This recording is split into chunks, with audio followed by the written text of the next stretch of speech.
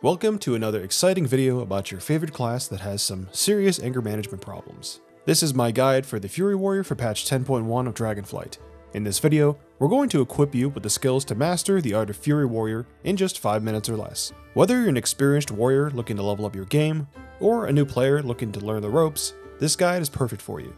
We'll be sharing valuable tips, going over talent tree builds, your rotation, proper stats, and even all the gems and enchants that you'll need to master Fury. But before we dive headfirst into this guide, be sure to leave a like on the video, subscribe to our channel, and hit that notification bell.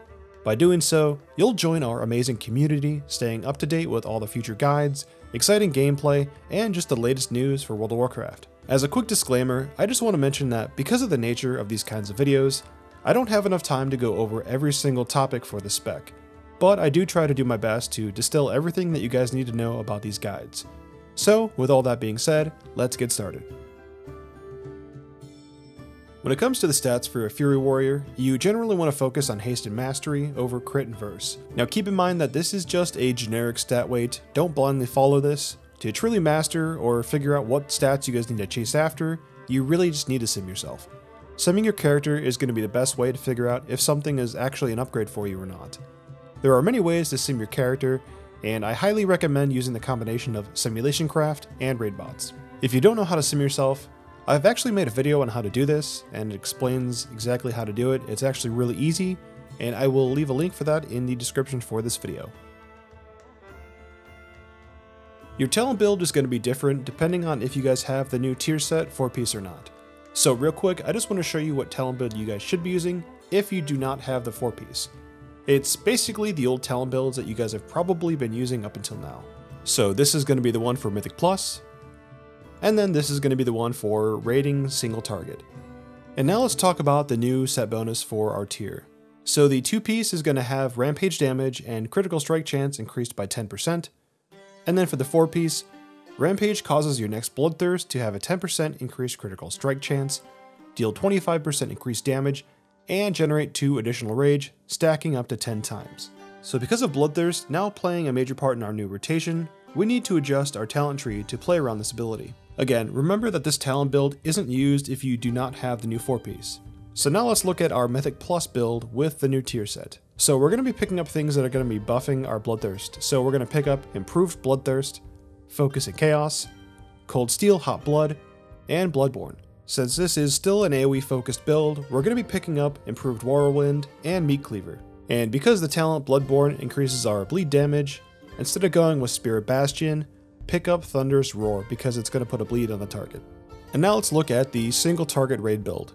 So this is the build that you guys should be using for pure single target fights when you're raiding. With this build, we're not going to be picking up thunderous roar. Instead, we're keeping spirit bastion, mainly because we're not going to be picking up bloodborne. Rather, we want to make sure that we pick up Massacre to help our execute damage. And now let's talk about the rotation.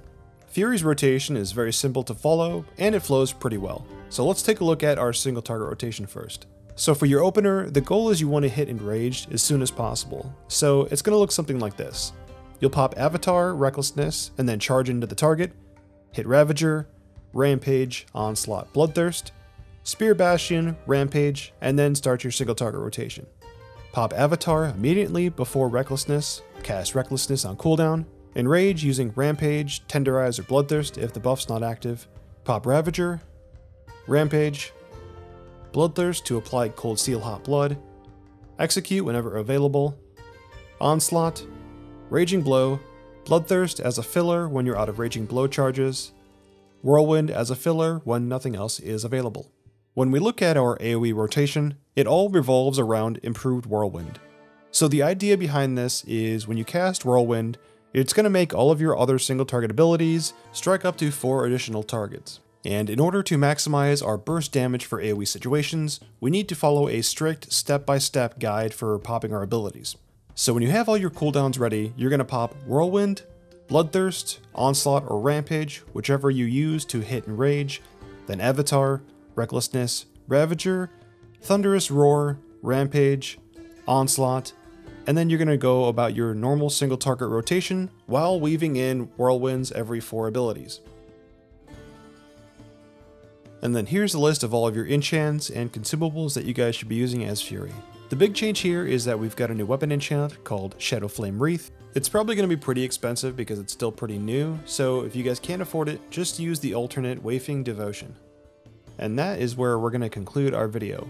We hope you guys enjoyed our Fury Warrior guide for patch 10.1. Don't forget to leave a like and subscribe to our channel if you guys enjoyed the video.